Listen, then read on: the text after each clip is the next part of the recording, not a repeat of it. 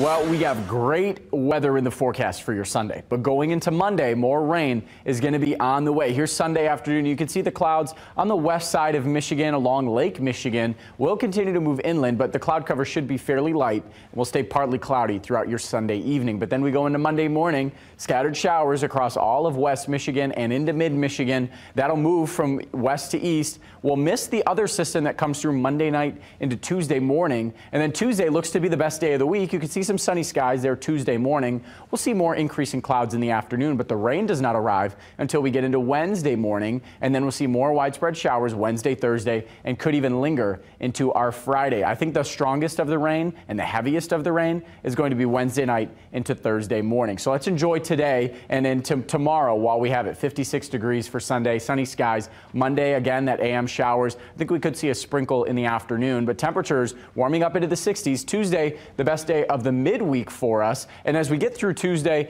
and throughout these systems moving in, here's the rain that we can expect between Monday and Tuesday morning. You can see most of it well off to the south. But then as we get into Wednesday, that rain starts to show up more. I think we'll see a quarter of an inch of rain through the early hours of Wednesday, and then more and more rain Wednesday into Thursday will finally dry out going into Friday morning, but cooler temperatures on the end of this system.